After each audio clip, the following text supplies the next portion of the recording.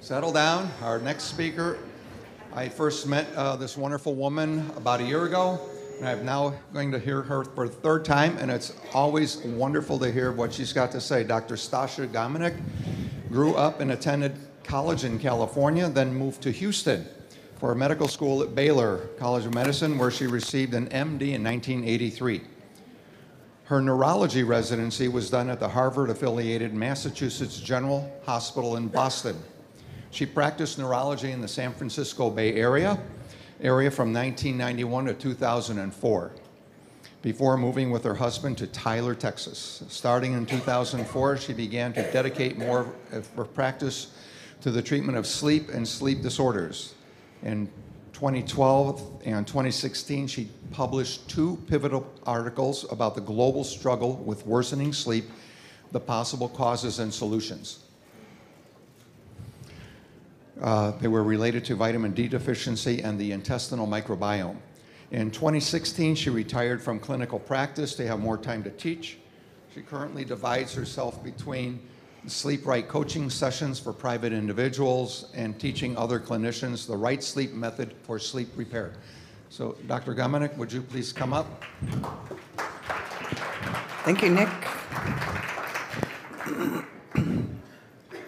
First, I'd like to thank Nick and Don Ewing for inviting me.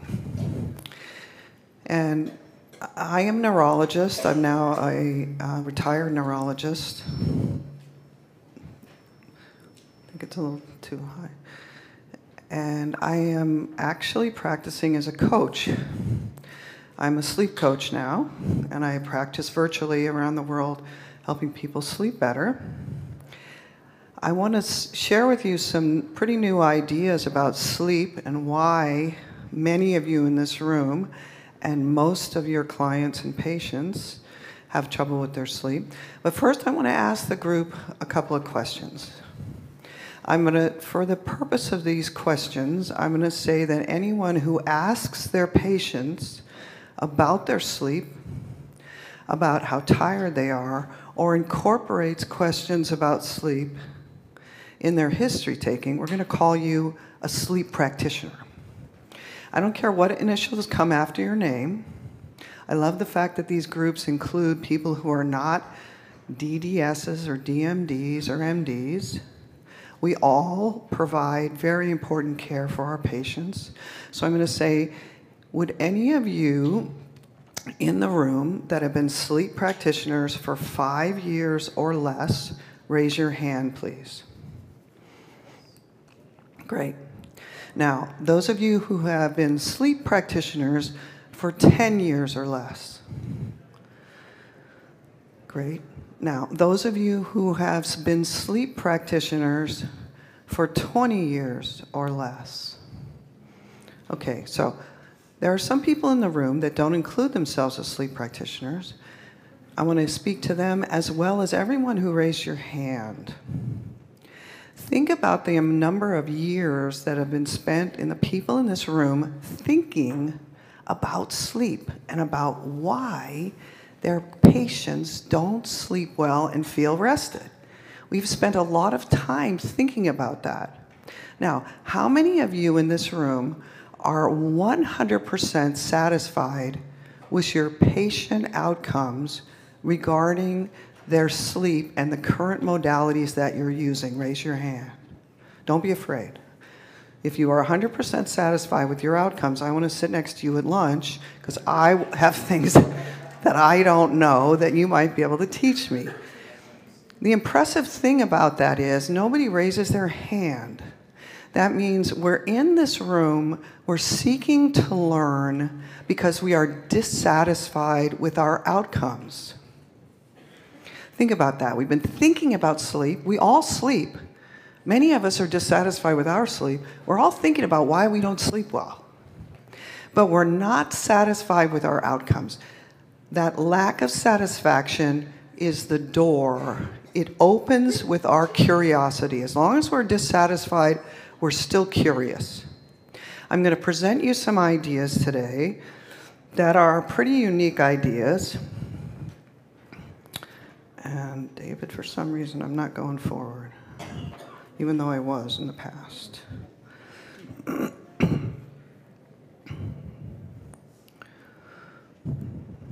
Should I use the button on the computer? Oh, there we go. Okay. Just push harder? No, I just went to rest. Okay. I teach courses about the material I'm going to give you today to clinicians.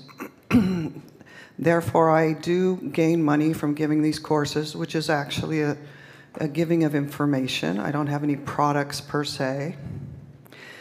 This information that I'm going to give you today are very new ideas, and they are all hypotheses. They are my ideas. Keep in mind that everything that all of us in this room have learned are all ideas proposed by other human beings. So we're learning these ideas as the truth. But those of us who have been practicing for more than 10 or 15 years begin to recognize that the things that we were taught in school as the truth change. 15 years later, they're not the truth anymore. So there's nothing wrong with making up ideas about how our patients' bodies work. In fact, that's all we have. We live in a time when I can look at my refrigerator and decide I want to learn about refrigeration, and I can learn everything there is to know about that refrigerator. It's completely logical that our patients and we should assume that we can do the same for our bodies. I should be able to look at this person's body and know everything about it in this age of information.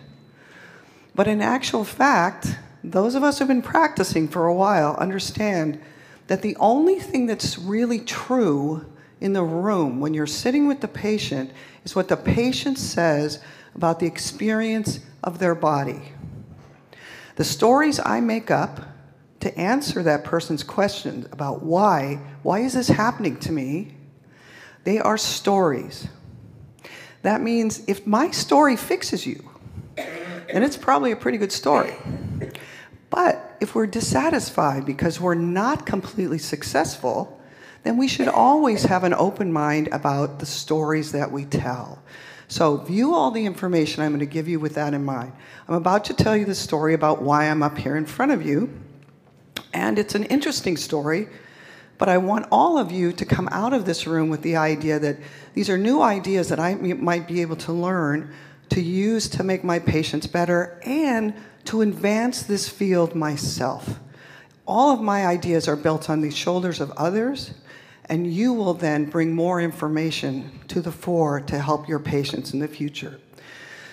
So why are we all here? It's because lousy sleep is the new normal. And was it always this way?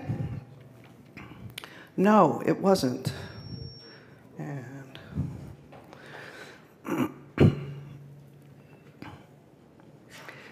I don't think it was this way, and I happen to be pretty old. So I lived before it was the normal.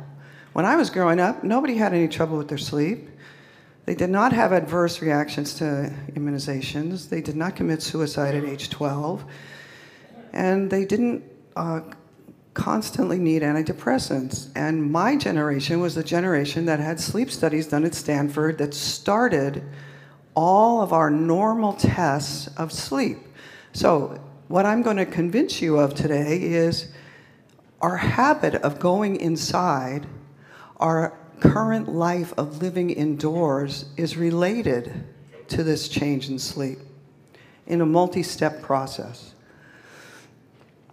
I'm going to break it down into 3 simple steps. The first is the brain runs the oral airway during sleep. This is not to denigrate the importance of the oral airway. I've been lecturing to dentists now for 3 years, and I usually sit through all the conferences, so I have learned a lot about the oral airway. And I am a big believer that what you dentists who are doing growth appliances are doing for our young people and adults now is pivotal in getting them better. So throughout this lecture, I'm going to be lecturing about the brain because it's my area, but that is not to minimize the oral airway importance. But we call it sleep apnea because it only happens while you're sleeping. That means the brain is controlling the airway while we're asleep. The second surprising thing, for me anyway, and hopefully for you, and hopefully you'll be a believer by the time you leave this room, is that vitamin D plays a huge role in controlling sleep. And even more surprising is that the microbiome controls our sleep. This is getting to be an easier sell for me as more and more articles are coming out talking about the fact that the microbiome is directly connected to the brain, which is a pretty bizarre experience for someone who's been a neurologist as long as I have been. And it turns out when you drop the vitamin D throughout the whole population around the globe, the sleep starts to suffer. And when you drop the vitamin D, the microbiome goes bad. I'm going to explain to you how I think those two are linked and how to fix it. Here is my final message to you, very simplified. There are two cycles of the planet. We evolved on this planet. Our sleep evolved on this planet. You know about the first cycle, the circadian cycle. Sunlight entering the eye using retinoids like vitamin A link our sleep to our daily day-night cycle. The part that we missed was that we are also linked to the annual cycle. Another quote-unquote vitamin that's really a hormone, vitamin D, is made on the skin, again, through sunlight entering the skin, makes a hormone that then governs our ability to change our sleep and our metabolism so we sleep longer in the winter and gain weight in the winter. Think of the survival advantage for any animal that can do that. So, giving you the punchline at the beginning, here's the rest of the story. Now, one of the first things that we should all be thinking about is vitamin D was discovered as a chemical in the 1940s. Why is this neurologist standing up here telling me that it's related to sleep? That was pretty shocking to me, too. Now, I have to tell you that this was my reaction. Those of us who have professional initials after our name are mostly in the habit of saying, I stay up with the literature. How come I don't know about this? It must not be important or it must not be true. Those of you in this room are kind of specially selected because you are the people who think outside of the box. So you're battling against this tendency, and I'm proud of you for not believing this. I'm frozen. I'm frozen. Okay. What I'm going to do is tell you the background of the story, because this is a very odd story. Vitamin D has been in the literature since the 1940s. Why would it take us this long to figure out that it is directly chemically related to how we sleep, how we get paralyzed in sleep, how the airway functions in sleep? Is it working now?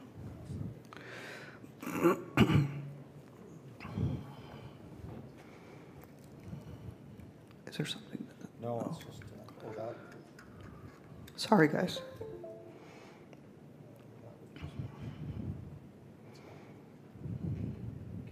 But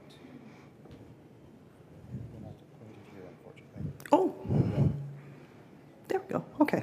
So I want to give you a little bit of the history. This is going to seem unnecessary to you and an odd side history, but it's really important. Vitamin D was discovered in the 1940s by physicians and scientists who were of a mind that rickets, a bone disorder, was caused by a nutritional deficiency. The idea of nutritional deficiencies was a pretty new idea. We were moving into a time when people were more well-fed, and then they were starting to study whether there were certain diseases that came when people were not well-fed. One of the problems was that these rats that we study them because we don't like them, which is kind of ironic because they like us. The reason why we don't like them is they come into our house at night and they sneak around and they steal our food. That's why they like us. One, they have a particular niche within the animal world. They are nocturnal. We're sleeping. They're awake. They come in and take our food. We're one of the few animals that stores our food in big piles. Now, because we don't like them, we study them. We chose this animal to study for rickets. What's the problem? Well, for rickets, they have a similar setup to humans. But for sleep, they sleep during the day and they don't go outside during the day. They are not exposed to vitamin D from the sun. That means they actually were able to find vitamin D that was made by fungus, the same vitamin D you can get from eating mushrooms.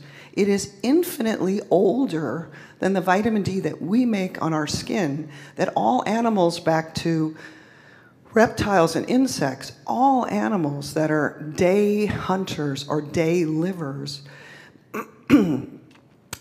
day survivors, use to make their body respond to vitamin D in multiple actions. They found this vitamin D called D2 in the food that the rats were being given.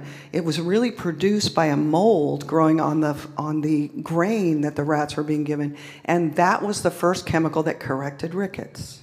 Now, what's the problem with that? Well, 10 years later, someone happened to look at the skin of a pig that had been left out in the sun and found D3 that was chemically very similar to D2. And then D3 had to be compared to D2. They missed the fact that the chickens didn't really like D2 very much. They missed the fact that this is not actually a nutrient. It is not a nutrient for any of the animals that go out in the sun and make D3 in their fur, in their feathers, in their scales, from UVB light hitting them, and then lick that thing, a hormone, off of their skin. So the irony of this is, it does come in orally for most animals. It turns out that humans and pigs are the only bald animals on the planet. There are very few animals that are completely bald. We happen to absorb vitamin D directly through our skin, but that's relatively unique within the animal kingdom. Most animals lick themselves. That means we actually are designed to be able to take vitamin D orally and directly through the skin. Now, what's the problem? As soon as we go inside, we don't make any vitamin D. As soon as the medical industry says vitamin D and all other vitamins are not important, and we miss the connection with our habits of going outside, there are several things that become wrong about our assumptions linking vitamin D as a vitamin and a nutrient to the problems of sleep. So that's a little bit of a background. Now here's the real irony. 30 years later, a very important vitamin D lab run by Hector DeLuca. This is 30 years later. This is big into science now. We've made huge advances from the 1940s. They published an article in 1979 showing that there are vitamin D receptors in the intestinal tract, the stomach, the kidney, the skin, the pituitary, and the parathyroid. At this point, this lab begins to publish one article after another, most of them by Walter Stumpf, who you're going to learn about, saying that vitamin D is, number one, not a nutrient. It is a hormone. Walter Stumpf was a hormone chemist. He first started in estrogen. He was very interested in where the hormones had their activity, how hormones could have hundreds of effects throughout the body, different effects in different places. How did they manage to do that? So over a number of years, over 30 years, Walter began to publish really important articles. He used very specific, very scientific techniques that showed where the vitamin D receptors were.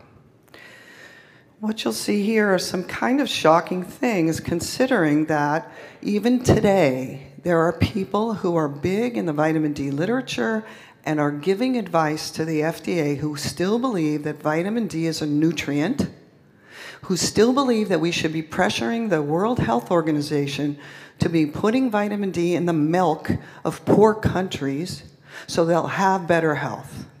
That's in the setting of what I'm about to tell you about the fact that as we've all moved indoors, our sleep has decayed, our microbiome has decayed, and our health has worsened terribly. So back in the early 80s, Walter begins to publish articles about vitamin D receptors in the brain, vitamin D receptors in the spinal cord and the sensory ganglia, articles about vitamin D light and reproduction. He's already proposing in 1989 that when the vitamin D goes low, infertility goes up in both males and females.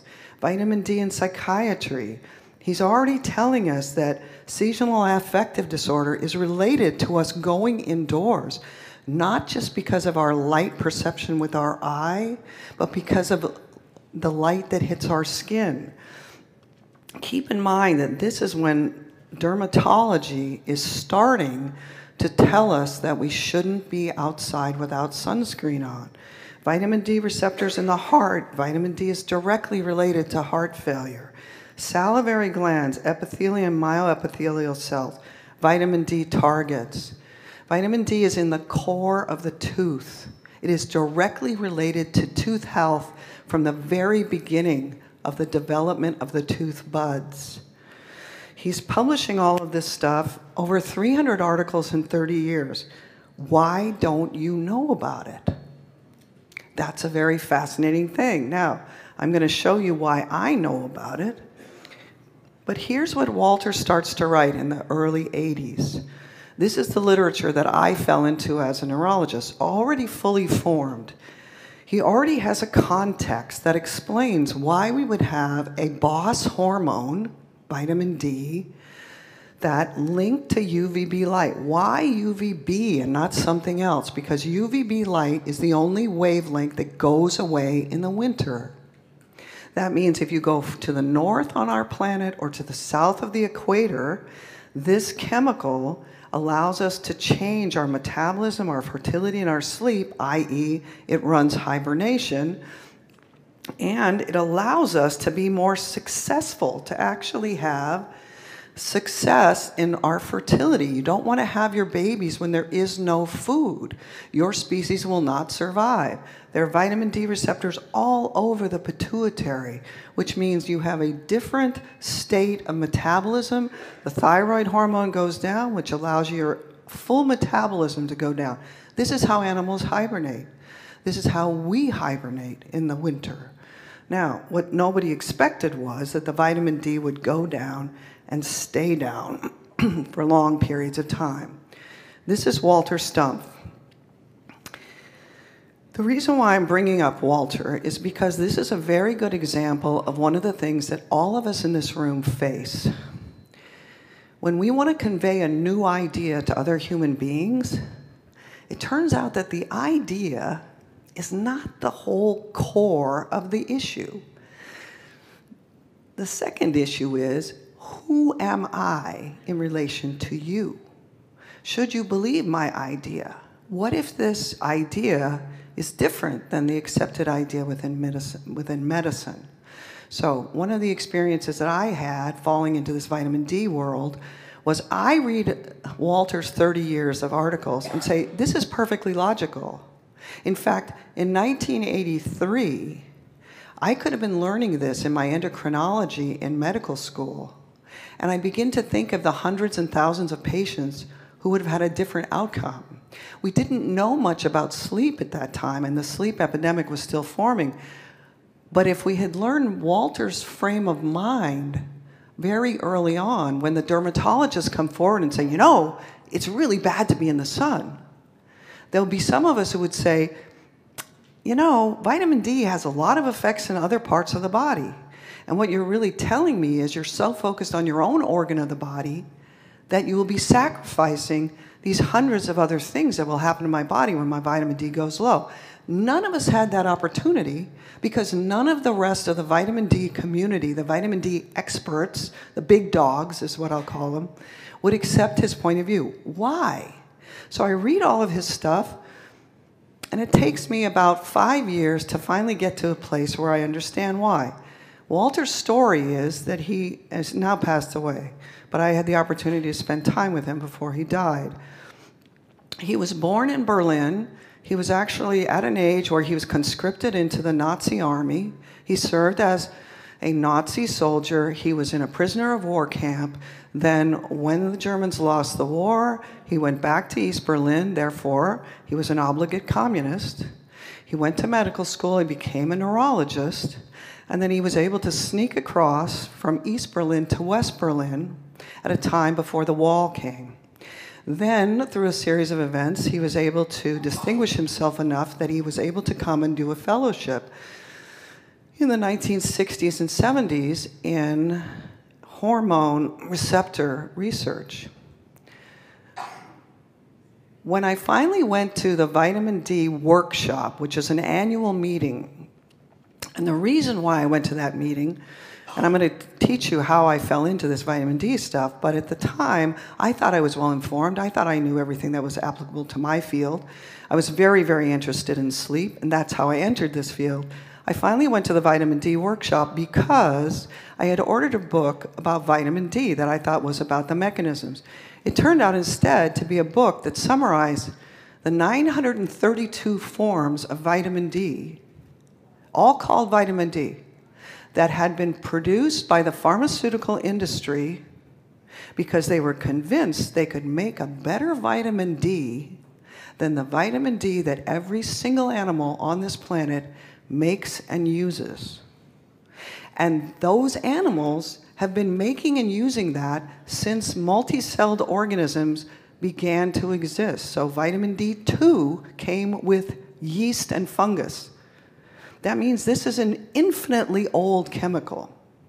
So the level of arrogance of the pharmaceutical industry to think that they are going to make a better chemical, and what I've just seen in my patients is that vitamin D can heal the sleep or it can ruin the sleep, and I feel compelled to go to a meeting of the big dogs and at least put the idea in their heads that if we don't recognize that vitamin D has effects in the brain, when this pharmaceutical study happens and the study participants come back and tell me, the doctor who's running the study, you know, that chemical made me really depressed.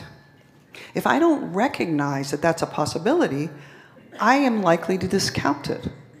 So I went to the vitamin D workshop, and through various methods of talking to the big dogs whose names I recognize from all the articles I've been reading, I was able to ask a question at one of the social events. And I happened to ask it of one of the guys who's the most outspoken of the group. And there are many different views. Vitamin D is a very controversial area still. This particular man, I said, why is it that nobody sees the vitamin D world the way Walter did? And he said, well, Walter was an asshole. He really was arrogant. He would come to these meetings. He would stand up at the speaker podium and he would say, none of you guys really recognize that I'm the only person who really understands what's going on here. And you don't quote my articles enough. And for the first time, I realized thousands, millions of people have died because we all share this one thing. Everyone in this room, we're all primates. We can't shrug off that primate-ness. We exist in groups. All animals that exist in groups have a pecking order. They're very sensitive to status. Therefore, when Walter goes to a group and he's arrogant, and I believe the reason why I told you his history is picture this guy with a heavy German accent coming into the US at a time when Nazis were not popular, communists were not popular. He starts into science, and his first articles are about estrogen receptors in the brain. His colleagues respond to him by saying, that's the most stupid thing I've ever heard. There can't be estrogen receptors in the brain. Well, any woman or man who's lived with another woman knows there are estrogen receptors in the brain. Give me a break. So he publishes this first article. His colleagues tell him he's crazy, And from then on, this chip on his shoulder just grows larger and larger. That affected me greatly because by this time, I had already been somewhat beat up by my colleagues in Tyler, Texas, who used to think I was really smart, who now thought I was a total whack job because I was very interested in my patients' sleep. I was putting little signs on their doors in the hospital saying, do not wake this patient for x-rays, bathing, or lab tests between 10 p.m. and 7 a.m. That caused a real furor in the hospital. And then after that, I was doing vitamin D levels. And I had the gall to actually do vitamin D levels on some of my colleagues' patients. So I had started to experience this developing chip on my shoulder that Walter had. Now that I've seen that it held up his ability to talk to other humans who needed to know about this, I began to learn more about how to convey new ideas to other humans without causing their arrogance to rise and without causing them to react against me. I'm still learning how to do that, but this is a very important part. When you walk out of this room, your eyes will be open. You will not be able to unlearn what I've told you, but the people in your community will not know it. It's important that we all keep in mind what we want, what's our final intention, that our patients should do better. That means we have to be able to co-opt our colleagues into this way of thinking. That's why I put this in here. It's a very important part of conveying the ideas that we want to convey. So, in Walter's honor, I will now tell you, and we published an article together, which is why we're talking about it. Now, how did I get here? Here's what happened to me. I'm very interested in sleep. I have to admit that as an MD, I thought that vitamins were ridiculous. Okay, I remembered that I learned about them in medical school. Those of you in this group are a selected group that do not think that vitamins are ridiculous, but I did. So I understand the point of view of people who are still not educated, let me say. So I entered this field of vitamins, and we're going to talk a lot about vitamins in the next hour, through sleep. And it happened pretty much by accident. One of my headache patients said, I've taken 4 separate medicines over the last 2 years. I still have daily headache. So half of my practice was daily headache sufferers, usually young, healthy females, had a couple of kids, don't have any medical problems. They have daily headache, they're seeing a neurologist. One of my patients said, you know, my husband says I snore like a train. This is in 2004, 2005, okay? At that time, nobody was saying that young, healthy females could have sleep apnea. I personally had the same training that everybody else in the room did at that time. Fat, older males with a big fat neck. That's what I've been trained. Low oxygen to the brain. That I bought the story that the pulmonologist sold us. So my patient said, I think I have sleep apnea. I want a sleep study. And I said, I don't know anything about that. I'm not going to do it. And she said, I want you to do it anyway. I said, okay. So she goes for a sleep study. She has sleep apnea. She's not overweight. She comes back. It's not so important to me whether she has sleep apnea. Her headaches are gone. She's wearing this torture device. Her head hurts to touch the pillow. Daily headache sufferers, their hair hurts to touch it. She's strapped on this torture device, and her headaches are gone in 3 or 4 weeks. And I'm totally blown away by that. My idea about headache is the head pain switch can be in the on position or the off position. It's supposed to go on when you hit your head to tell you it's not a good idea to hit your head. Instead, it can go on inappropriately from a genetic disorder where you have little channels that are turning on inappropriately, and the electricity of your head pain switch is deranged. So I have my whole idea about this, and I'm giving out these chemicals. None of the chemicals we use for daily headache are actually have a recognized mechanism, except they're all channel active.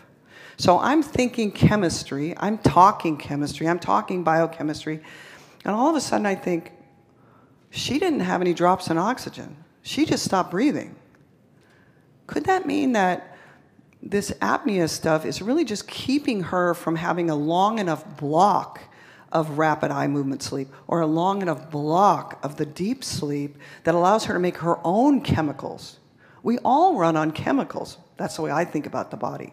So she gets better, and now I have hundreds of patients with daily headache. So I start to do sleep studies on all of them. Now, what I end up with are thousands of sleep studies over a period of 5 years. And in the second year, my pulmonologist mentions to me, I happen to have a very smart pulmonologist who's reading most of my sleep studies, and I'm sending a lot of sleep studies to this guy. He says, you know, I don't know if you've noticed this, but, well, you know that the population you're sending to me are young, healthy people. I'm sending it by now, teenagers, kids. I'm sending almost anybody who'll let me. And he says, the population you're sending is really different. I don't know if you've noticed this, but a lot of them have REM-related apnea. They only have apnea in rapid eye movement sleep. I said, no, I didn't notice that. In fact, I don't think that's on the report. I said, no, it's not. And I said, well, what do you mean it's not? And he said, well, you know, what we do is we take the number of apneic episodes and we average it over the whole night. So I have a young woman who has a half an hour of rapid eye movement sleep when she should have 2 hours. Already that's significant. But that's not commented on in the report either. Nobody comments on the fact that most or all of my patients have no rapid eye movement sleep. That's not on the report. And when he points that out to me and I start to read the second and third page and teach myself how to read sleep studies, I realize that's not on the front page that I've been looking at, wondering why it is that this person has daily headache and depression and can't remember anything, and she has apnea. And this person has all the same complaints but has no significant apnea. I'm struggling with what's the difference, and then I begin to realize every single one of these studies shows that they don't have the right amount of deep sleep. And it's not commented on because, as I tell my patient, you know, you don't have any rapid eye movement sleep. What would I ask? Well, why? Why don't I have REM sleep? And nobody has an answer. And I proceed to read the literature, and there are no articles at that point in time linking daily headache or anything else to no REM sleep because nobody knows why these people have reduced REM. Why would I have an 8-year-old who stops breathing only in rapid eye movement sleep? And what about those leg movements? So now I'm actually reading hundreds of sleep studies that have very similar outcomes. But we don't know why. And we don't have anything to give them. My level of frustration is going up and up. I have CPAP masks that I can use for someone who stops breathing. I look in the back of the throat. Admittedly, I'm not good at that. But I'm looking for an oral airway problem. So a kid with big tonsils gets sent to get the tonsils out.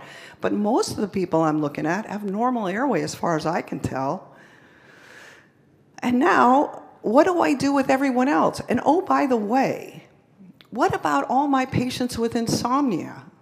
Insomnia is like the stepchild of sleep apnea. Nobody talks about it. Nobody has anything to say about it. Millions of people are suffering with this disease, and the best we can do is it's your own fault, you take sleeping pills. You do it wrong. My patients are a mix of young, healthy females, some males, kids, teenagers. Now I'm actually doing sleep studies in epilepsy patients, in tremor patients, in gait disorder patients, because I'm starting to believe, you know, the ones who I can get their sleep better, even if it's with these feeble sleeping pills, they do better. Their headaches get better. And I'm beginning to realize that some of the really old medicines, the tricyclic antidepressants that we used right at the beginning of when I was practicing, they actually make the headaches better because the sleep gets better. And I can make the epilepsy better if I can make the sleep better. What if all my patients who are coming in to see me actually have genetic disorders that become manifest because their sleep goes bad? I'm not seeing patients with tuberculosis of the spine or syphilis or polio. I'm seeing patients who have headache, vertigo, epilepsy, Parkinson's disease. These are all genetic disorders that, as far as I can tell, they've had that gene mutation since the day they popped out. What does that mean? It means their brain, their body, has been able to find a way around that mutation until their ability to heal starts to go bad, i.e. their sleep starts to fail. That begins to suggest that the core of everything I've learned about in medicine is really about sleep and being able to heal our body. I know, because I'm very healthy myself, or was until my 50s when I started to have a sleep disorder, that if you don't get sick, you don't go to the doctor. Wow, what a concept. What if there were human beings that didn't need a doctor assigned when they popped out? Wow, were there people who actually got to 75 years old who've never seen a doctor? Yeah.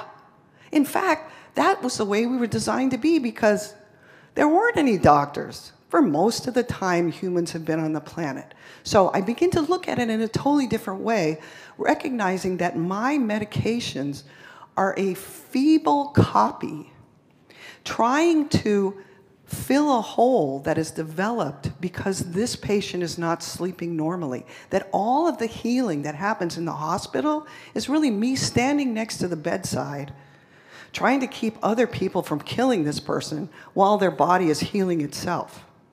My focus is now completely on sleep. Now,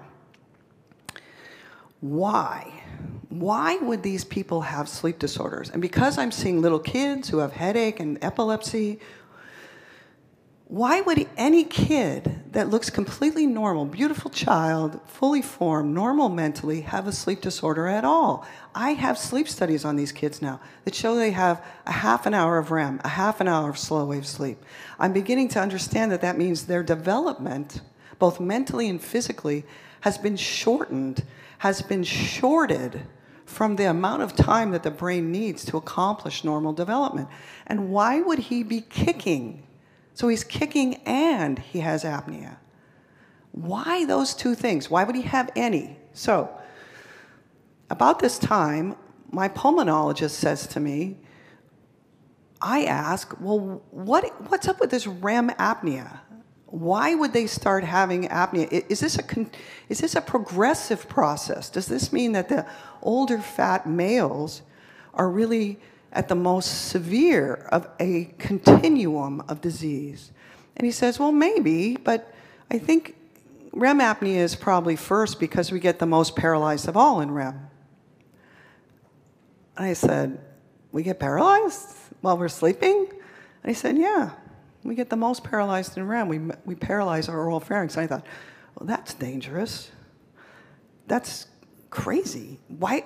How could we live when we get paralyzed while we're sleeping? If I don't swallow, I drown. Could that mean that the oral pharynx is getting too paralyzed? And that could be the cause of sleep apnea? It's true that there might be some blockage, but if that blockage is the same when we're awake, how could we lie down on the couch and watch Netflix without becoming apneic? And then as soon as we fall asleep, then we have apnea. Learning that we get paralyzed was pretty scary. Like, who's going to help me? Who's going to keep me from dying in the middle of the night?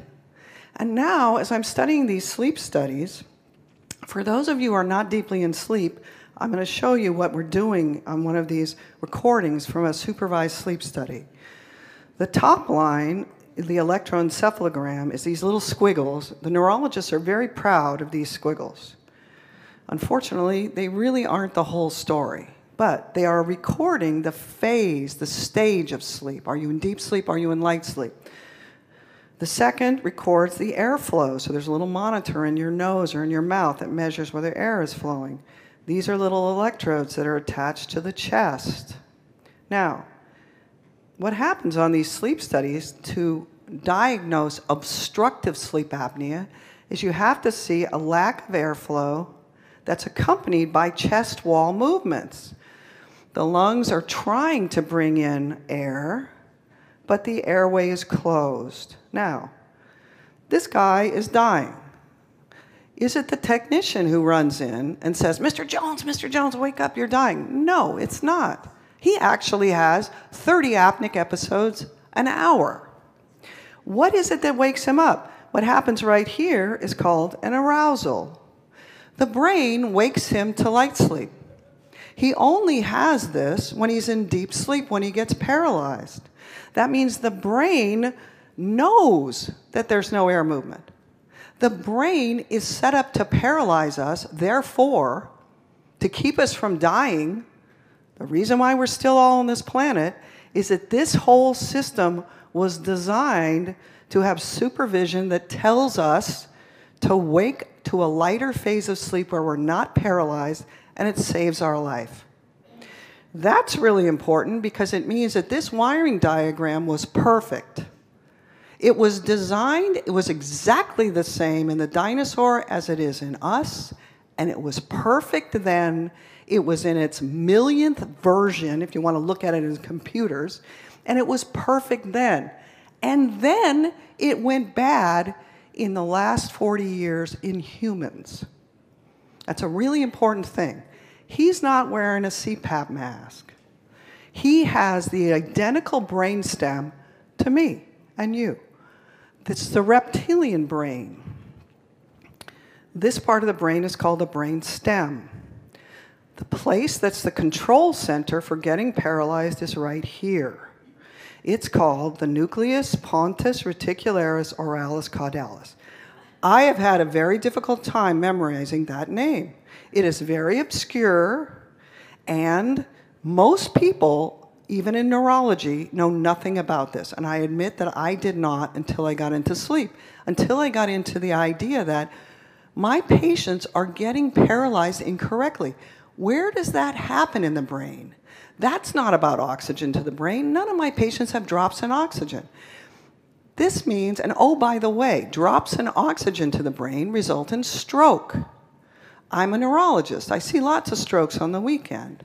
That means it is not the actual answer to say the diseases of sleep apnea result from low oxygen to the brain.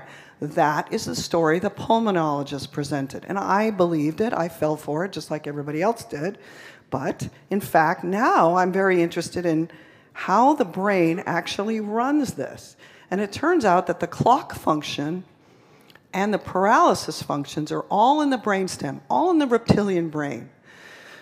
Now, the next part is pretty neurologic, and I'm going to try to get you to think about this in terms of the electricity that runs a steady state in our body is a special form of electricity. If I want to keep my arm right here, our electricity is not like the wires in the wall where there's a steady stream of electrons. When I'm trying to keep my arm right here, I have a certain rate of firing my neurons that keep the arm up and a certain rate of firing the neurons that put it down, and I match them. So they're all firing at the same rate. I can keep my arm right here. If I think about it that way, what these neurons in the brainstem are trying to do is they're trying to achieve perfect paralysis in very important muscles that keep my airway open and allow me to swallow. What if these neurons are wobbling a little bit? So part of the time they're a little too paralyzed, some of the time they're not paralyzed enough. Well, when they're too paralyzed, you're not going to lose from the neck down because you're supposed to be paralyzed from the neck down. That means if they're not paralyzed enough, maybe that's about these periodic limb movements that we see. And as I'm reading these articles, I find some about the fact that there's a very primitive walking nucleus that's right next to these nuclei where we get paralyzed. So when the paralysis isn't right, what we see are what are called periodic limb movements of sleep. They're called periodic because they come at a regular rhythm. They're actually walking. Now, one of the weird things I noticed about my headache patients was these are young, healthy females, average 32 years old. They'll come to see me for their headaches, and then they'll wear a CPAP mask, and they come back and say things like, you know, my headaches are better since I'm wearing this, and you know what's weird? My hip pain is better. And I'm thinking, we're blowing air up their nose, and their hip pain is better. I don't get it. And there wasn't a drop in oxygen. There's no oxygen. We're just blowing air up there. We're just allowing them to stay in deep sleep. And I start to postulate that these leg movements, if we're supposed to get paralyzed, which apparently we are, that has to have some purpose. Maybe the moving parts must get paralyzed in order to repair. We are using those limbs all day long. And then we lie down, we get paralyzed, and a repair process happens. So if I can get them to be better paralyzed at night, maybe I can help their joint pain. And I start to play around with some of the medicines that we use for periodic limb movements of sleep. None of them really work. I used a lot of dopamine. But I start to think of this as, gee, maybe this is more than just too paralyzed around the oral airway. Maybe the lack of paralysis is also causing disease. So I postulate this theory, and I postulate this firing rate. And I'm such a geek that what I'm reading at this point are these weird articles where the hair-like electrode is placed in one of these pacemaker dopamine cells in the brainstem that starts firing when it's first formed in utero and continues to fire at the same rate your whole life, just like the pacemakers in the heart. There's a timing system that is centered in the brain that has pacemakers in the brainstem. And sleep is tightly bound to the timing. It's tightly bound, as I told you, to the cycles of our planet. So I start to read these articles and see these scientists putting in these little electrodes, of course, in rats, and dropping little neurotransmitters on them. We put epinephrine on, and the rate changes. And the time between the beats begins to change. And I begin to realize that these guys are doing experiments that are actually duplicating what's happening in my patients. They're changing the firing rate, and they're therefore changing the success of the paralysis. So I'm thinking all of this stuff. Nobody's interested in it but me. My poor husband has to put up with me babbling about this stuff at cocktail parties, and he's really tired of it. But I come up with this idea. What if apnea is too paralyzed, and not paralyzed enough is grinding or kicking or sleeping like this so you get carpal tunnel? It's a decent model, but now what? Okay, so I'm bringing you to this point because I'm thinking about the brain and about sleep disorders in a totally different way. And for the first time, I'm thinking, I think we missed the boat when we disregarded the brain. The oral airway is part of this, especially in children who are developing, especially in the last 20 to 25 years. But it might be in both locations, and both locations have to be concentrated on. And then a very lucky event happens. I have an 18-year-old with daily headache, beautiful girl, about to go to college. I give her verapamil. That's the daily headache medicine we choose for her. But I also send her for a sleep study. She sleeps for 10 hours a night, and she's still tired. But she sleeps, so I can't give her a sleeping pill. Her sleep study shows that she has no deep sleep. She is asleep for 10 hours. She wakes up 35 times an hour. She never stops breathing. And now I'm completely stuck because I have nothing to give her. I can't give her a sleeping pill. I can't give her a CPAP device. And she says, my headaches are a lot better, but I'm still very tired. I sleep and I'm just fatigued. I'm exhausted in the morning. And I'm looking at her sleep study thinking, in 10 years, this gal's going to come back and see me for a stroke. She doesn't have any time that she repairs her body. Why would a normal, beautiful 18-year-old have no deep sleep? And out of desperation, I say, well, did your doctor do any of those fatigue labs? And she says, I don't know. What are those? And I said, I don't know. I don't do that either. And well, let's do a thyroid and a B12. She happens to have a B12 that's like 170. It's really low. Low enough that even a dumb neurologist who's never done a B12 in a headache patient in her life actually pays attention to it. And because I'm such a geek and I'm thinking about these pacemaker cells that are firing, I'm thinking, wow, maybe her pacemaker cells are low in B12 and they can't go to the fallback cycles that we might use when we're low in B12. And they can't really say, hey, take it, buddy. I have to do this second cycle because I'm low in this cofactor that I need. And I'm also seeing patients in the hospital that have B12 deficiency because now I'm doing B12s in those patients too, and they have AFib, and they're having strokes at age 42, and I'm thinking, wow, what if this were a deficiency state where these cells don't have the cofactors they need to do their job properly, and it's affecting these paralysis and timers before the other parts of the body. And I actually walk out of the room and I go to Google, because that's now my neurology textbook, and I type in the consequences of B12 deficiency, and Google says fatigue, daily headache. And I just freak out. I think, oh my God, I've been doing headache as a specialty. I wasn't trained in it, but nobody likes to do daily headache, so I just happen to have hundreds of patients with daily headache. I've never done a B12 level in a headache patient in my life. No one has written about it that way. So I go to the neurology literature and I realize it's not written in the neurology literature. If you look in the neurology textbook under B12 deficiency, headache is one of the listed symptoms. But if you look under what should you do with a patient who has headache, there's no discussion of sleep or B12 deficiency, despite the fact that I now know that all of my daily headache patients have sleep disorders. So I'm thrilled by this discovery. And I'm thinking, okay, we're going to give back B12. And I start, instead of doing sleep studies, I start to do B12 levels in everybody that I'm seeing who has daily headache or anything else. Everybody who's had a sleep study gets a B12 level. About a month into it, one of my patients who has a million things wrong with her says to me, you know, my doctor did my vitamin D level and it was low, and she gave me vitamin D and my wrist pain went away. If she hadn't said that second part, I would not have been interested. I don't know about vitamins. I don't care about vitamins. I was still in that mindset. So I thought, well, I'm drawing blood anyway. Let's throw the vitamin D in there. So I throw in a vitamin D, and I was still interested in the fact that some of the patients could get a better result with their pain when I got their sleep better, but some of them didn't. And I'm still thinking, okay, vitamin D bone, I know the same thing that you guys know. So I throw in a vitamin D level, and I have to admit this was not a prospective case-controlled trial. It was just a clinician sitting in her office questioning what could be wrong with my patients. I'm making that point to you because we will then go over how do we study sleep. Every single one of you who has patients, you are on the front line listening to that patient's story. You are the only person who is actually interested in that person, that particular person, getting better. We serve a very important role. Our role has been minimized.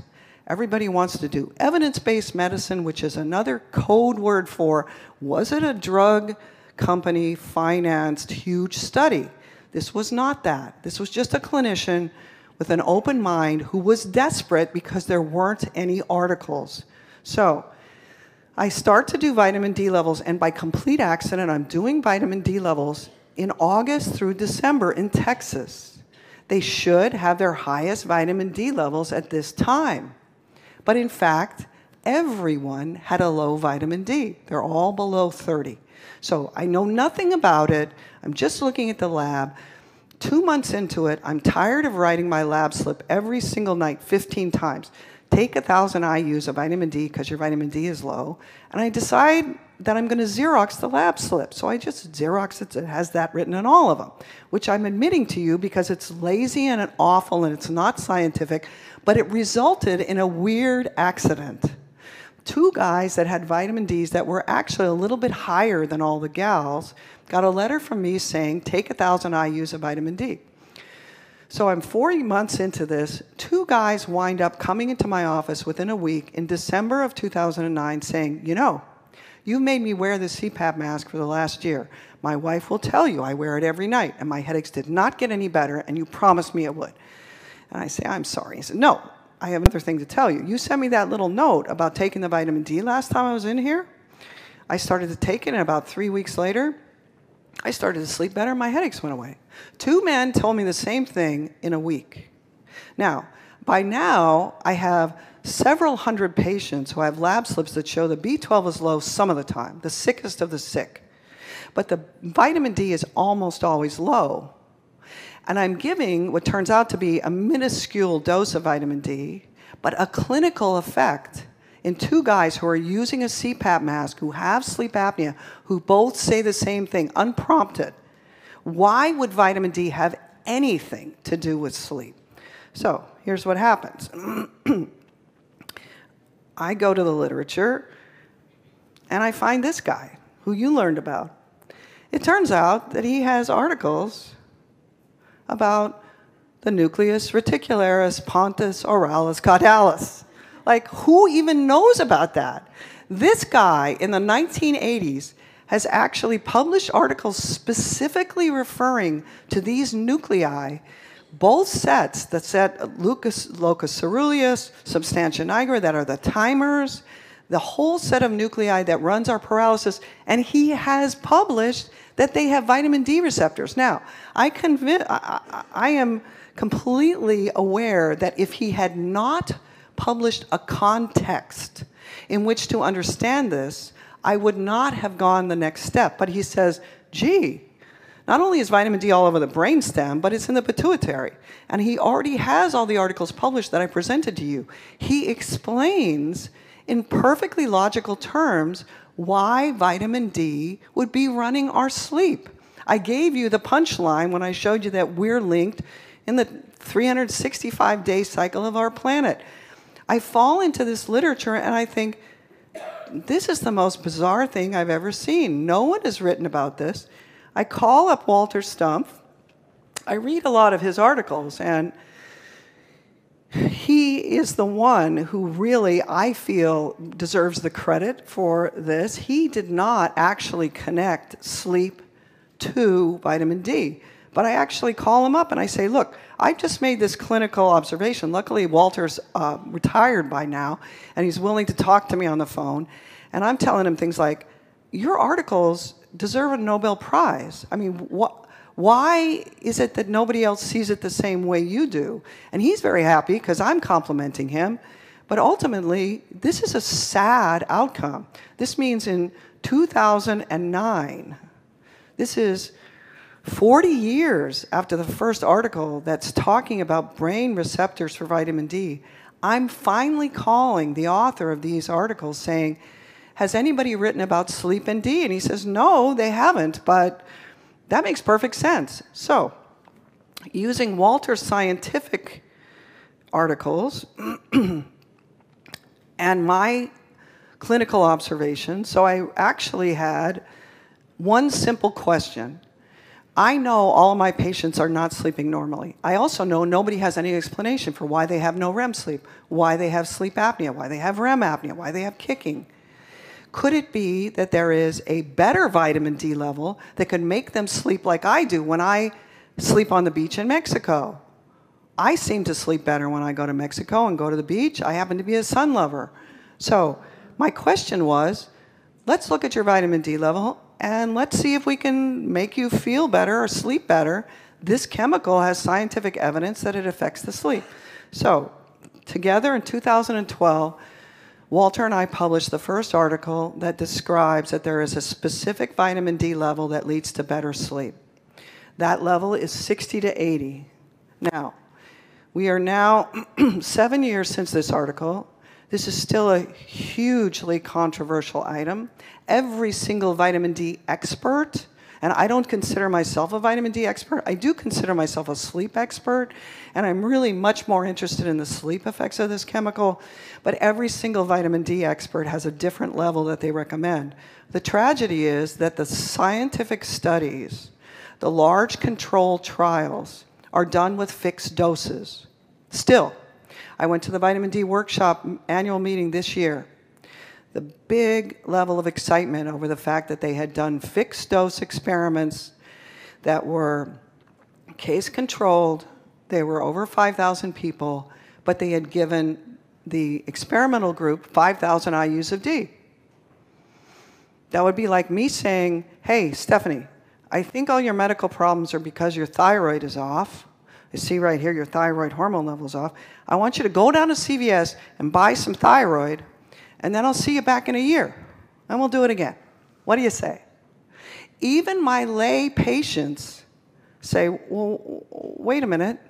Aren't you supposed to measure my blood level? Aren't you supposed to adjust it based on what my blood level is? That basic concept about the fact that D is a hormone, we are claiming that the level is low, then we give a fixed dose, and then we say we're doing a scientific experiment where we average all the levels. That means we are not really looking at what is the effect of having a level of 60 versus having a level of 30. So this is still a big, difficult area. If you come to my course, we spend a lot of time on this because there is very strong controversy in the literature. My claim is this is easily felt by every single one of you in this room. You will be able to feel it in yourself, and you will be able to see your patients get better. Now, I want you to, for a moment, put aside all the stuff that I've just told you about D, and now I want to move on to sleep, and you're going to be thinking about my mother-in-law had a D level of 22, and her doctor put her on D2. I want you to put those ideas down. I want you to stay with me, because the next half of the lecture is about something that's even more important than that. So stay with me. The important part about this anatomy is that when you look at the actual anatomy that was published in the 1960s, if you look at it from the point of view of sleep, oh, this nucleus that's this long, skinny, reticulated set of nuclei is organized by anatomy. Well, we know that in slow wave sleep, where we grow, the only time when growth hormone is released is in slow wave sleep, we get paralyzed from the neck down. The only time we paralyze our oral airway is in rapid eye movement sleep, which is probably also when we do all the repair of the mechanical aspects of the mouth and the face. That means that's when the kid's face grows. And, diaphragm and chest wall can also be paralyzed. What does this imply? It implies that all of these problems are really on a continuum. If you see patients who have sleep apnea and central apnea, it's just a continuum. Could this also mean that sudden infant death syndrome, oh, by the way, that baby doesn't die when you're feeding her Cheerios at the table. She's a newborn that dies while she's sleeping. That means that this process could actually be the cause of SIDS, and it's so simple to fix. Moms who are pregnant need to be out in the sun or supplementing their vitamin D to make sure their D level is high enough that when the baby pops out, her vitamin D is good and the breast milk has enough D to feed the baby. This is an easily treatable problem. So when we look at it this way, we look at sleep disorders in this way, we begin to think about it in a totally different way, and it actually brings us to a point where we can say, well, we're going to reorganize the way I think about sleep disorders. Doctors like to put things in little categories, especially when we don't know anything. When we know nothing, we make little lists, and we put things in lists, and then we say, okay, you have 3, 4, and 5. That means you have blah, blah, blah, and we name it. That doesn't help the patient. The patient says, okay, I have blah, blah, blah. Are you going to fix me? They don't care about what you call it. So I have now organized this in my own mind in this way. And the lucky thing is, both of these types of disorders are actually coming from the same basic pathophysiology. You guys know about some things called cataplexy. Narcolepsy are attacks of sleep that happen while we're awake.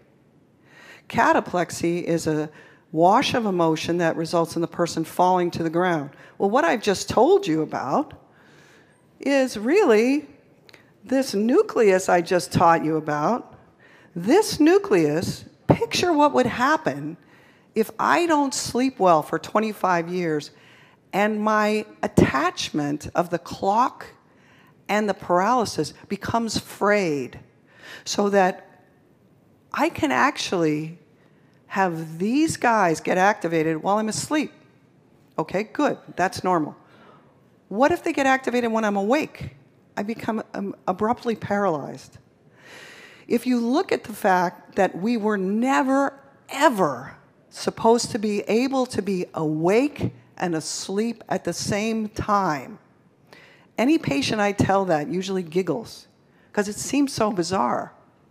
But in fact, once you think of that idea, you will find patients that have become so sleep deprived that this very core of what allows them to heal themselves is actually frayed and disconnected to the point that these nuclei can become activated while they're awake.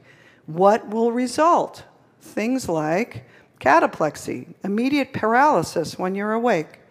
This is another disease that I've named kinioplexy, with teenage girls coming to see me when I'm practicing neurology, saying they fall to the ground in math class, they flop around like a fish, they're absolutely, completely awake, but they can't speak. They can hear what the people say about them. They can't keep their body from moving. They come to my office saying, I've been told I have pseudo-seizures. They don't even realize that the neurologist who gave them that diagnosis is actually making fun of them. The neurologist who says that to them is saying, you're making it up. And oh, by the way, do they have a basis for saying that? Of course they do, because this 16-year-old was cutting herself when she's 13. But if you go a little deeper into what the story is, her mom will tell you that this kid never slept as an infant. She hasn't slept since the day she was born. And yes, she is an emotional wreck. And that did happen before she began to have these events where she falls to the ground. If you start to put your sleep cap on with this context fully prepared, then you think, oh, well, she's been so sleep deprived that she can actually be awake and asleep at the same time. And her nucleus reticularis, pons, auralis, caudalis just made her activate. Any of those muscles that can get paralyzed when we're sleeping, those nuclei must be able to turn them back on again, or none of us would be here. That means that those nuclei control all the muscles of the body. So this is theoretical until I start to do the vitamin D and the other stuff I'm going to show you, and their sleep gets better and it goes away. This means that there are disorders that we are telling young people that they've made up, and we're making fun of them, that are actually sleep disorders. And they're sleep disorders that are long-standing, and they're fatal. They're ultimately fatal. I have had 23-year-olds who died from a pulmonary embolus sitting on the toilet, who I know that the other things that happened to them before that, when that was their final death knell, were all about not having a terrible sleep disorder. So this switch, so the good thing is, Cliff Saper, back in the 2000s, described that what we really have is sleep switches. Unfortunately, the actual model of how to do this, he put in a slightly different way. I just got a 15-minute mark, and I'm going to ask if there's any possibility of going slightly over. We're going into the lunch hour, maybe 5 minutes, because I know it's going to take me a little while. Okay, I want you to think about this: asleep, awake, but never both. This explains a lot of the things we see in neurology. When I started to be able to fix people, there's another really important thing, which is that normal humans, without any preconceived notion, so I have not had a sleep fellowship. In my view, that means I was not brainwashed. I did not have any preconceived notions about what my patients were supposed to do. I had a lot of patients with terrible sleep disorders, including insomnia, and it turns out when you can figure out what biochemically is going wrong and fix them, then what you see is all humans fall asleep around the same time, 9 or 10, and they all wake up at the same time, 6 or 7. So this, in my view, is the background for the diseases that we are looking at. It's not the only origin. I still believe that there are many other pathways, but if you're not able to sleep and repair, you're not able to detoxify the body. If you don't have a normal immune system, because you don't sleep normally, we're going to talk about the details of that in a minute, then you can't actually be immunized and assume that you're going to have the same immune system reaction to that immunization that I, in my generation in the 1960s and 70s, had to those immunizations. So, in my view, the best level for normal sleep is 60 to 80. And why am I here? I'm going to speed up a little bit at this point. I'm here because we study sleep, and what happened to me was I started to go to the sleep meetings. I was very frustrated with neurology because I would go to the neurology meetings, and their segments on sleep were just basically listing off, describing things. And I would try to stand up and say, you know, you just talked about restless legs, and you talked about periodic limits of sleep, and you talked about sleep apnea, done by a pulmonologist, by the way. Aren't these all just manifestations of not getting paralyzed correctly? And there was just this silence. And I sat back down and thought, oh, well, I must be wrong. And the guy next to me said, I'm running a sleep lab for 20 years. They may not understand it, but you're right on target there. So this is an idea that not only I have. We study sleep in rodents, as I explained to you. Rodents actually do not sleep in the same way that we do. And more importantly, they're happy with D2. I gave D2 to about 5 of my most sick patients when I started this. And by the 5th patient who came back and said to me, you know, that prescription you gave me almost killed me. I couldn't sleep at all. I ached all over. I had terrible diarrhea. And the 5th patient said, you know, that stuff nearly killed me. So I went to Walmart and I bought that D3 stuff that's over the counter. And I had only given it to people who had extremely low Ds, like 0, like undetectable vitamin D. It turns out that the human does not feel D2 and D3 are the same in the brain. No one's actually looked at that yet, but in my patients, it appears that the chemical that we make, that all other animals make, reptiles, insects, fish, birds, and mammals, all make D3. None of them make D2, yet the current recommendation for family practice for someone with a low D is a once-a-week D2 tablet, what rats use, not what humans use, in a dose of 50,000 a week. So we have some confusion about that. The second problem is, and I'm sitting in these lectures, in the sleep meetings, and I was just blown away. The level of study, the level of intelligence of the sleep researchers is phenomenal. And I'm sitting in the audience going, I'm just a dumb neurologist in East Texas, and I have seen some things that these guys haven't seen. Why? And it's because we study sleep-deprived normals. We take normal medical students, we sleep-deprive them, and we measure the cortisol level. I'm sorry, they are not my patients. These are my patients. They're sick as hell, and who is studying them? You are. You are their first line of treatment. You're their first line of listening to what's wrong with them. They have a disease. Okay, now, here's the next part. It's going to be shortened. It's just as important as vitamin D. In fact, it's more important. And here's what happened. 1, the vitamin D effect wore off in 2 years. That was very disappointing. I thought I had uncovered something that would change the world, but no. There's always something more complicated that happens. So at the end of 2 years, 3 things had not gotten better that are important things that I thought would get better. Walter has written about vitamin D receptors all over the GI tract. So I thought irritable bowel syndrome would be fixed by vitamin D, and it was not. The second thing was I had lots of fat women who were now exercising. They were walking at lunchtime when it was 100 degrees. They felt so much better that they were actually walking every day, that even when I didn't tell them, but they didn't lose weight. I was convinced that they were obese because their vitamin D was low. But I didn't see them lose weight. And the third thing is, by the end of 2 years, most of us were starting to develop unexplained pain. I had this peculiar pain in my butt that I didn't understand. It would hurt to sit down. It was not related to my running. It was not related to exercise. My patients were coming back saying, I came to see you because I had daily headache. Now my headaches are back, and my D is 65. I just had it done last week. My sleep is terrible, and I feel worse than when I came in here. Now, because I'm doing something that's really weird and out there, and I already told you my colleagues thought I was a complete whack job, I'm taking responsibility for things that I wouldn't usually. Their rheumatoid arthritis type generalized arthritis would not usually be in my field, but I'm doing something that no one has ever done, as far as I can tell in the literature. At least they haven't reported it. And now they have these pains. So I have to think, gee, there's a time-related event that might be related to my vitamin D. At this point, 2 women come in who are in their late 30s, early 40s, both daily headache sufferers, complaining of burning in their hands and feet.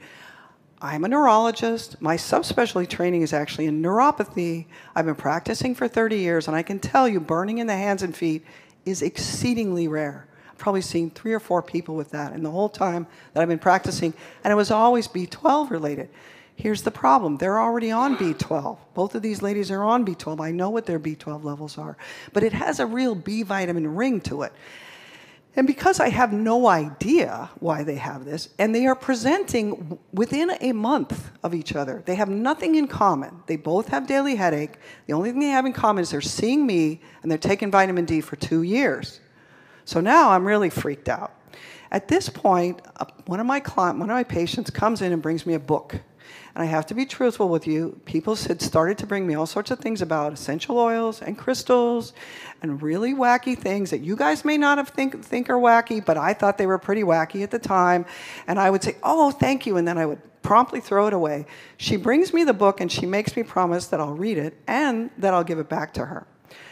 It took me about 2 months to read it because she was coming back, and I read it and I realized the reason why she brought it to me was not because of the rheumatoid arthritis, which is not my field.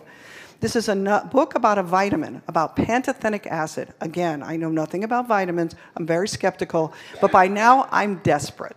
I can't sit down at the end of the day. My butt hurts for no apparent reason. My sleep is terrible. And what she says in this book is, I give 400 milligrams of pantothenic acid to these other lay people. This is a layman. She gives 400 milligrams because there is a big literature about pantothenic acid and rheumatoid arthritis and other autoimmune diseases starting in the 1940s going through the 1970s. She gives 400 milligrams, and not only does their pain go away, but their sleep gets better. And she has references. So I go to the references, which are very suspect in that they were done in the 1950s. They're done in this little laboratory that's right next to the Iowa State Prison, and they're done on convicts. And what they've done in these experiments is they've tube-fed convicts over a period of 2 weeks a blocker of B5, and they've fed them a B5 deficient food-like preparation. These same laboratory scientists were actually asked to do an editorial about scientific experiments on convicts, which became illegal 10 years after this. So, needless to say, these experiments have not been repeated. Now, what they published was, in 2 weeks of blocking B5 by itself, what they saw was burning in the hands and feet, a funny puppet-like gait, belly problems, and they couldn't sleep. So, now I have a vitamin that causes insomnia. Now I go down to Drug Emporium and I buy 400 milligrams of pantothenic acid. Because I know nothing about the B vitamins, I say, hey, what I remember from medical school is if you give one B, you should give all of them. And I pick up another thing called B50, and it's a non-proprietary mix of 50 milligrams or 50 micrograms of all 8 Bs. That is really important. Now, the first thing that happened was I got restless legs within 4 days, and I realized that I was giving a dose that was too big. I really didn't know what the right dose was, and since I have now become extremely skeptical about all vitamin literature because of my experience with vitamin D, and these publications, I've just given myself the recommended dose. I get terrible restless legs from it. My sleep gets worse, and I realize for the next 3 months I'm going to have to talk to the 40 people who I gave this recommendation to.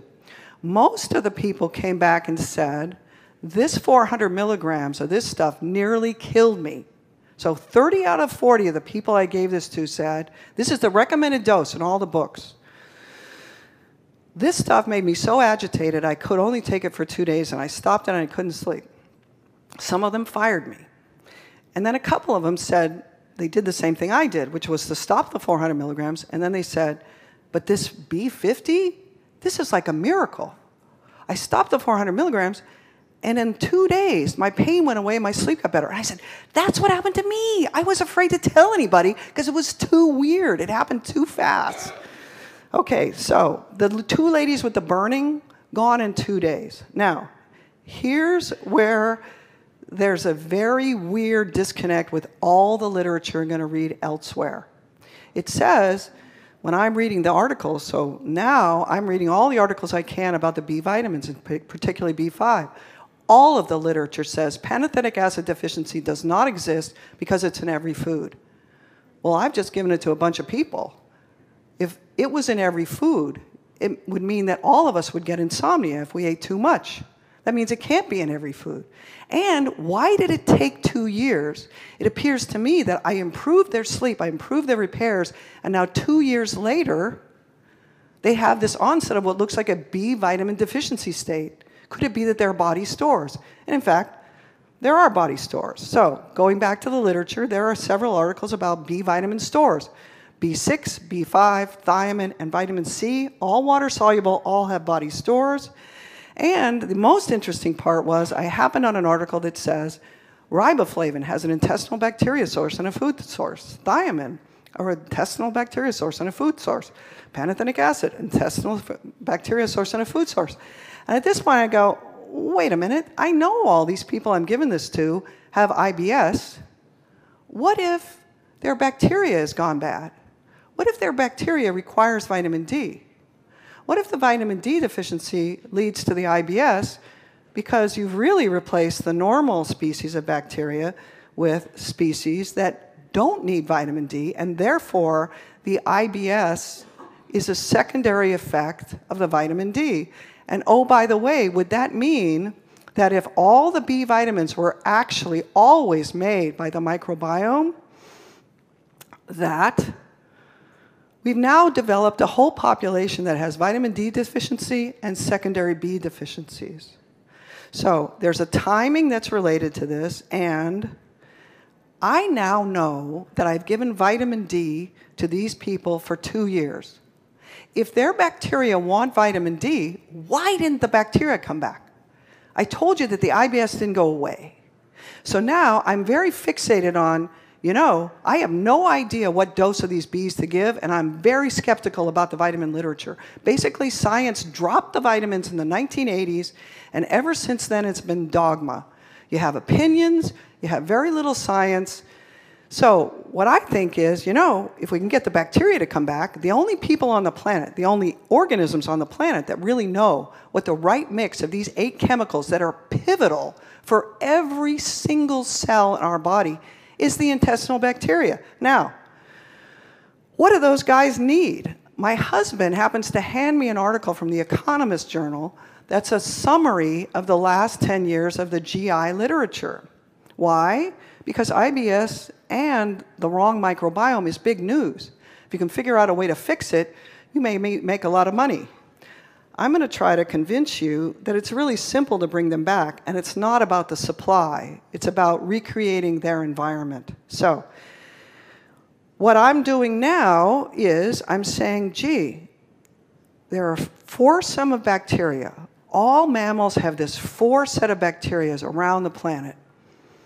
What if there's a foursome that's a symbiotic foursome that feeds each other these B vitamins? That's their requirement, to hang out together. And there are other articles substantiating that idea as well that unfortunately didn't come until later. But we have articles that show that certain species make riboflavin, certain species make thiamine. What if they're feeding each other? What if it's really a symbiotic organization that we feed them D, they require D, I gave them a bunch of D. What do they need?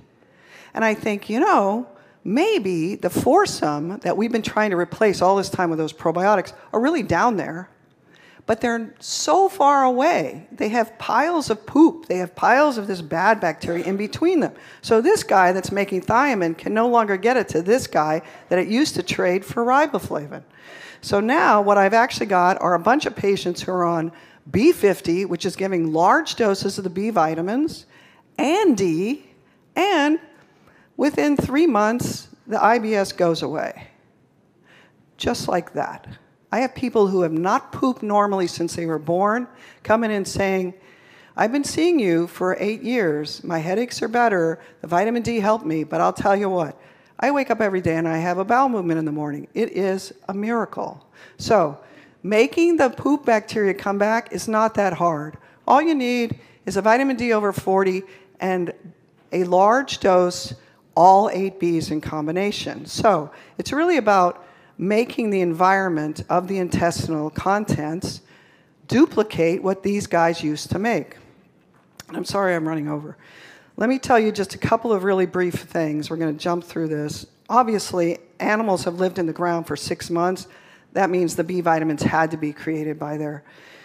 This is why it's important to you.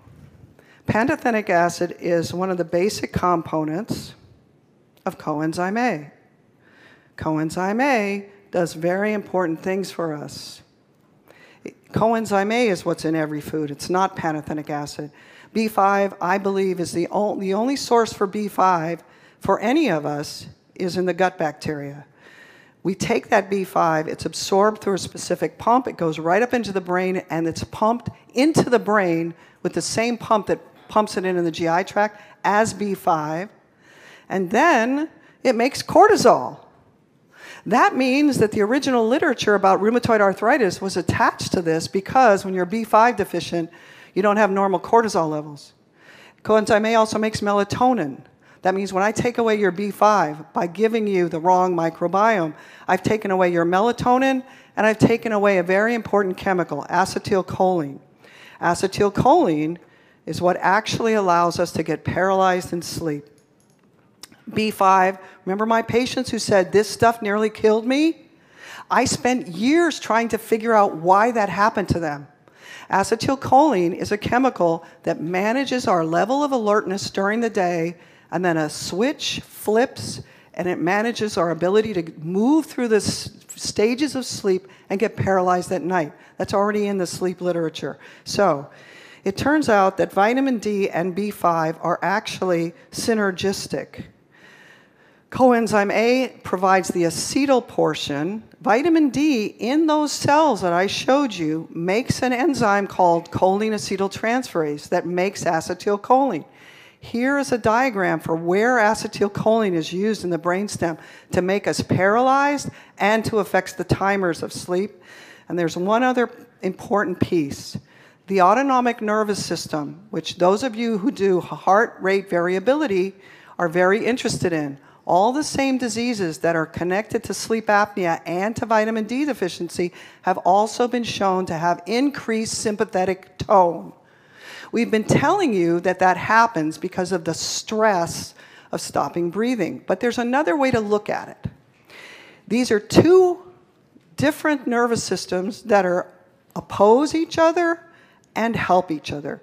The parasympathetic nervous system slows the heart rate, it decreases the blood pressure, it increases GI tract motility, it's actually got to do with the sensory supply.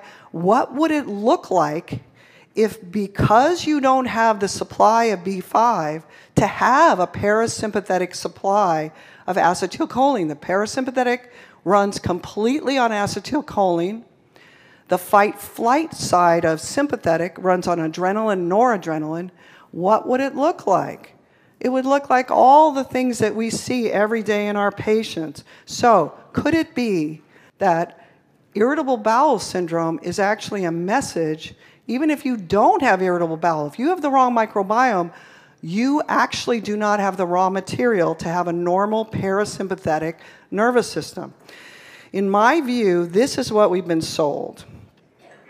I think it's really more about not having the raw material. And let me just add this one brief thing. I think that low D has direct effects on the nose. We have articles that show that. Nasal congestion then leads to mouth breathing leads to palatal changes lead to a smaller airway. So I am not trying to sell you the idea that the oral airway development is not important. It's really important. You just need to address both issues. Now, in my view, what we're seeing is an old set of diseases. These are all diseases that used to happen in the elderly. They're all happening in children now. They're all happening earlier. The 3 steps that explain this in our patients, simple. The brain runs the oral airway, vitamin D runs the sleep, and the gut is even more important. If you give vitamin D and you don't bring back the microbiome, almost everyone gets terrible pain from it. So there's a simple regimen that allows you to correct these problems in all patients. I'm not trying to say that heart disease and stroke and hypertension are all easily curable, but I am trying to say that if you stick with it, even the sickest of the sick who've been sleeping badly for 30 years, if you focus on getting the sleep better and you keep at it and you recognize that someone has been sicker longer, has a huge repair deficit, and must therefore sleep better longer, you can help all of your patients with a simple regimen that I would love to teach you. And I'm sorry I've run over. Do I have time for questions or no? Okay. Thank you so much for your attention. Let's give her a hand.